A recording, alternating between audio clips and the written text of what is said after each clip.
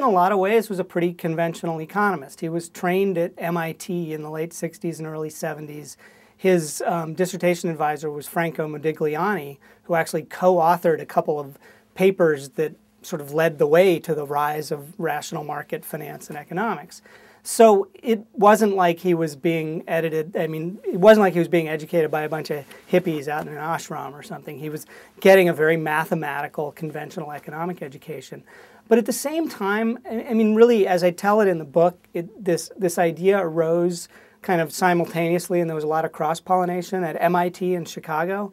But at MIT, there was always this sense of, here's this great model for understanding how the market works, and also we totally agree that the market is pretty hard to outsmart. We don't know that it's smart, but it is hard for other people to outsmart.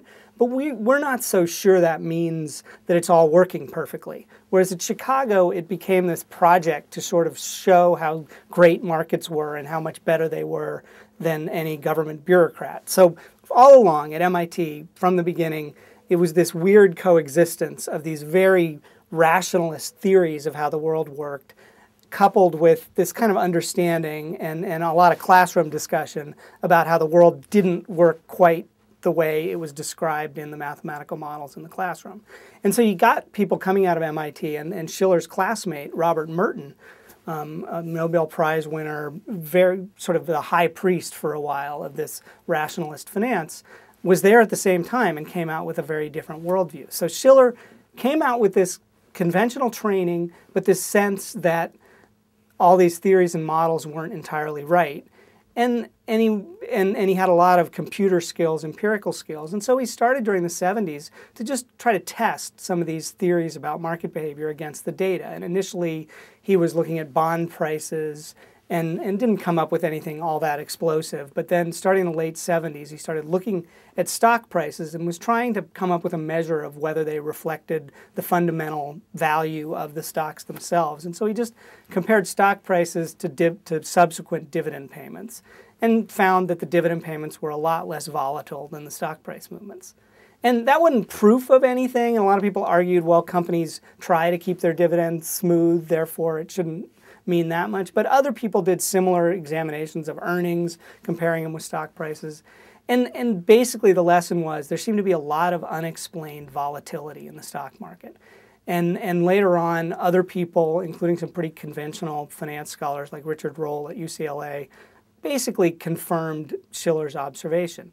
And so Shiller then, he actually went and paid attention to real estate for about 10 years, but when he came back to paying attention to the stock market again in the mid to late 90s, it was just with this idea that there were these periods when prices went off in directions that had less to do with anything going on with the fundamentals than mood swings.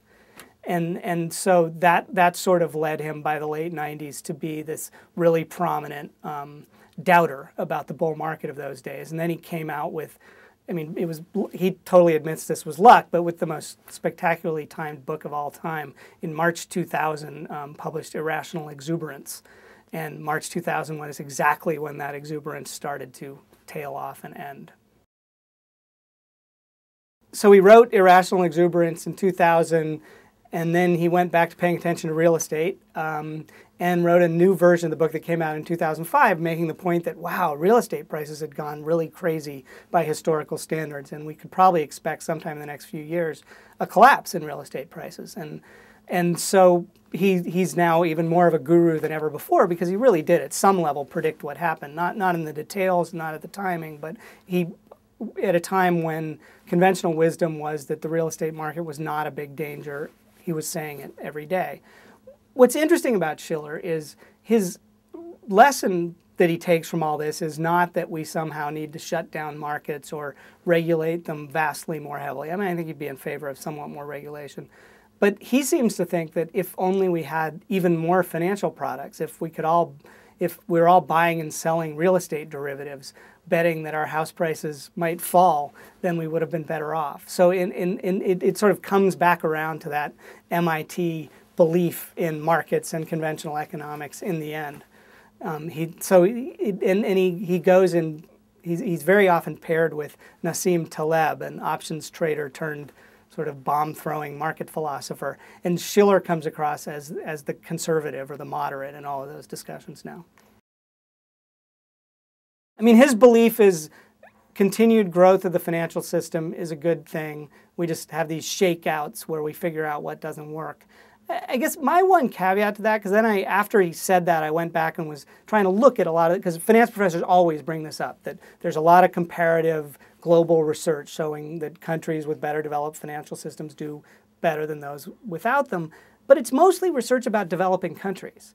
And it sort of stands to reason that a country where nobody has a bank account is not going to progress as fast economically as one where there are banks and loans available.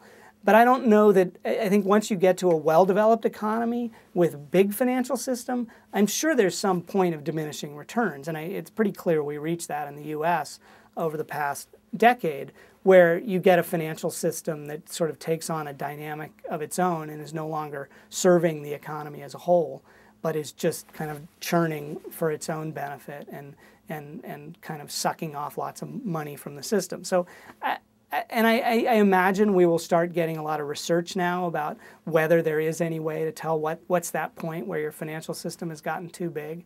And I don't think Shiller would disagree with that. He just, in the end, still believes in finance and that it can do good things for people.